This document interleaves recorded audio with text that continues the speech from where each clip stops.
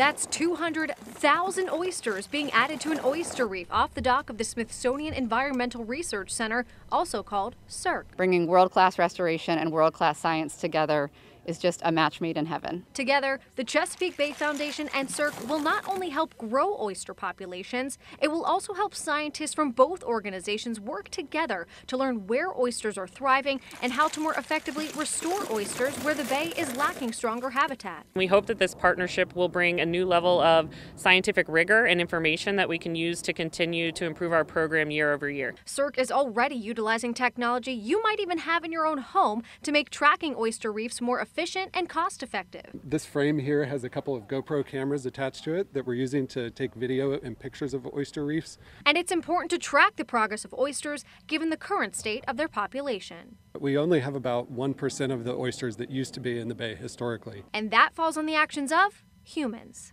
We pulled lots of oysters out and then used their shell to do things like pave roads and build buildings and things, and that shell wasn't going back into the bay. An important step when it comes to the development of oysters. Baby oysters, also called spat, don't have shells and rely on that hard surface to grow. Oysters are one of the most important species in the Chesapeake Bay and one that is vital to the success of the cleanup effort. Not only do they filter water very effectively, just look at the difference between these two tanks filled with Chesapeake Bay water.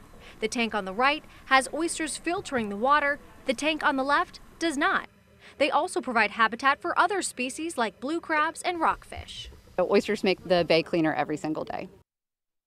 And over the past 20 years, the Chesapeake Bay Foundation has planted more than 330 million oysters in the Chesapeake Bay. But part of a larger coalition called the Chesapeake Oyster Alliance, they hope to get 10 billion oysters planted in the bay by 2025. I love that you showed the before and after, the water quality. It's because amazing. the first thing I noticed when you showed the camera down there, I'm like, this water's filthy. Yeah.